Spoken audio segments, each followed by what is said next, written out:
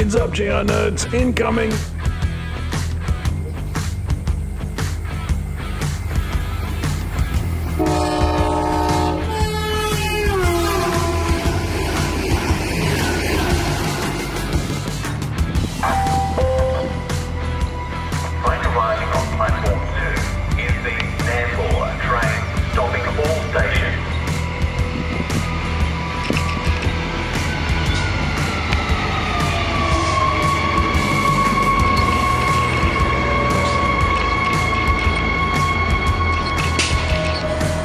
Hey Geo Nerds, where are we today? We're at Elimbah, north of Caboolture, north of Brisbane, and we're here because Linda invited us to Elimbah to have a look at the geology, and we're going to. So if you dig the vibe, like and subscribe, let's rock.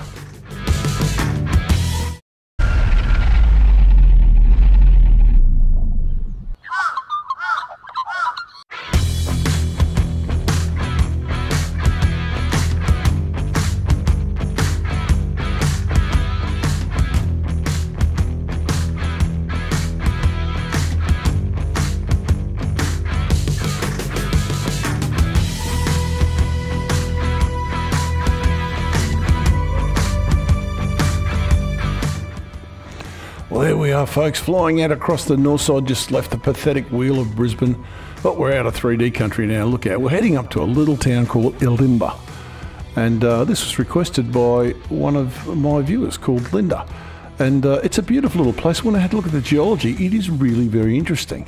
So there's the little hamlet town down there, if you like, village, and look at all these lumps, eh? Well, they are all trachyte inclusions from the East Coast hotspot activity. And however, Elimbah itself is on the Landsborough sandstone. It's actually on a little peninsula of it right there, and you can see where they've been doing a bit of construction there. Definitely the sandstone looking country, and it certainly is.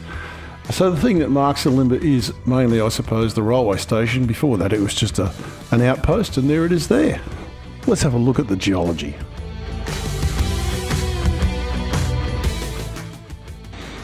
Well, folks, we're cruising in here. Everything you can see in dark green is Landsborough sandstone. The light green and the yellowy colour is gravels and alluvial deposits, and the red are trachyte intrusions. So there's Mount, Saddleback, or it's got a few names. Just looking through here, here's the way it goes. The Landsborough sandstone's always been cut by rivers. There's Mount Mickety-Bumblebry there.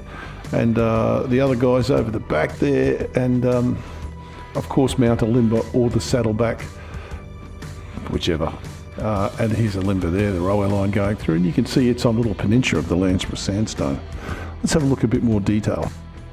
Well, folks, here's a map of the area. I thought I'd bring up the geology just to give you a 2D look, so you can see Elimbah on that little finger of sandstone there, and you can see those intrusions, Round Mountain and the Saddleback or Mount Elimbah.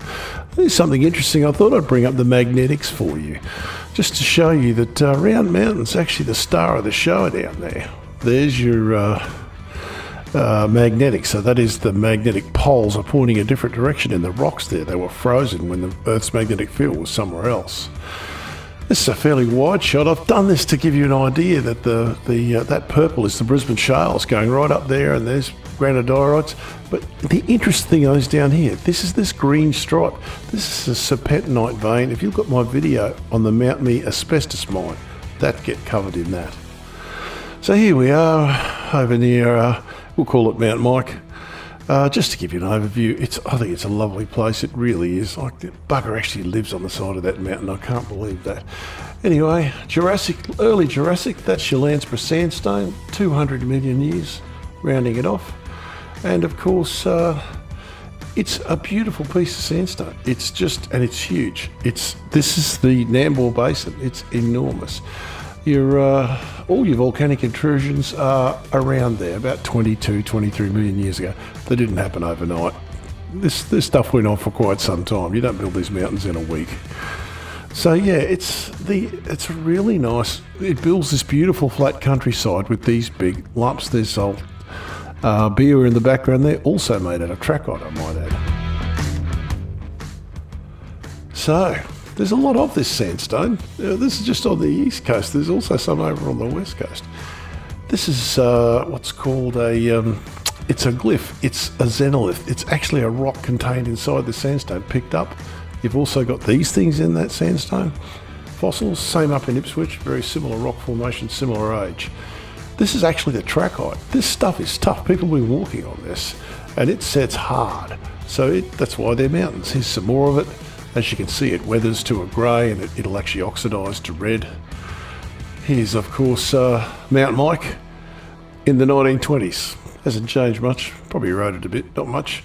And here's the old Biwa in the 1920s again. But, as you can see, trachyte, same stuff. Amazing gear. So here we go, here's a cadastral map. This is from about the 1920s of the little township of Elimbah. And as you can see, some names there. If you're a local, your name's probably on there. This is from 1958. Just to get you, there's the town itself with the railway station, the Landsborough Road there. This is Round Mountain. This is Saddleback or Mount Elimbah. But this is the old Gympie Road. And probably not a surprise to you locals, but everyone else, this is the original road. It's just a bush track in 1958. Surprise, surprise. It was like that for quite some time, actually. So the original Elimbah station, best photo I could find of it, I apologise. Elimbah was once referred to by another name. It took on this name in the early 1900s, 1902 or something like that.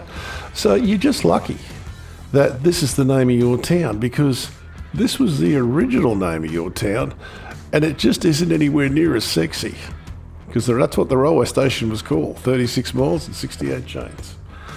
But it is a beautiful part of the world. Grows an absolute metric crap ton of pineapples, as you can see. There's Mount Mike. There's all the other mounts, the glasshouse mountains. They're all very much the same age. It's just a beautiful part of Australia.